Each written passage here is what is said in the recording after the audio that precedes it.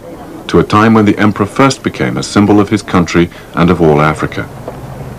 Only a veteran can now remember when the last and most brutal chapter of the European scramble for Africa began. 1935, Italy claimed Ethiopia and Mussolini's troops invaded.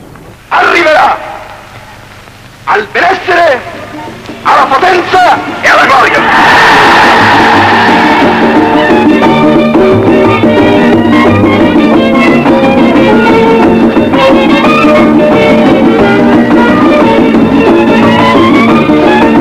Black men, the bugle call, come on, come on, the drums are beating and the bugle call, come on, don't mind what Mussolini says, let us march in battle array, and take a gun in our hand and defend the Ethiopian war, declare.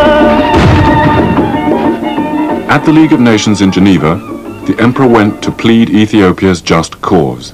The League, fearful of a shadow which would turn into the Second World War, did nothing.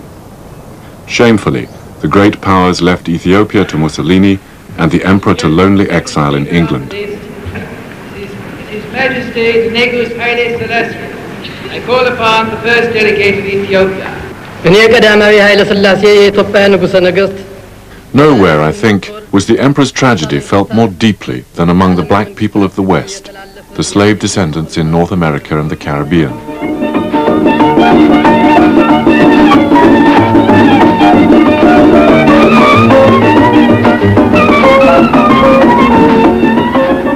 Black consciousness had dawned in Jazz Age Harlem, and Africa fermented in the exiles' hearts. Many supported a black activist called Marcus Garvey, and when he demanded Africa for the Africans and repatriation to the homeland, they saw Ethiopia as a special symbol of the whole continent. Until now, it alone had not been seized by white Europeans. Such people volunteered to fight for Haile Selassie, although only a handful managed to go, or they organized to send relief. Black Americans rallied towards the cause, and black Jamaicans likewise, and so the organization was formed in New York, 105th to 1 Lennox Avenue, New York, and as Ethiopian World Federation Incorporated. Those people gave up monies, medicine, clothes, and what have you, and sent into Haile Selassie. A branch of the Ethiopian World Federation soon opened in Jamaica, where Garvey came from.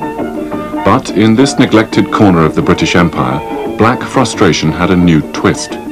A few ex-followers of Garvey had begun to mix Haile Selassie, symbol of Africa, with biblical notions of a Messiah, by abbreviating Jehovah, or Yahweh, to Jah, and adding this to the emperor's earlier name, Rastafari. They created the invocation Jah Rastafari, a black Messiah for their redemption. It would be years before any followers of the Rastafarian faith reached Ethiopia. The emperor knew nothing about them, as he himself returned, with British military help, to reclaim his throne. Look what Mussolini is trying to do. Take a bigger mouthful than any man can do. The drums are beating and the bugle call, but we cannot let the Lion of Judah fall. So let us take a gun in our hand and defend the Ethiopian war. Declare.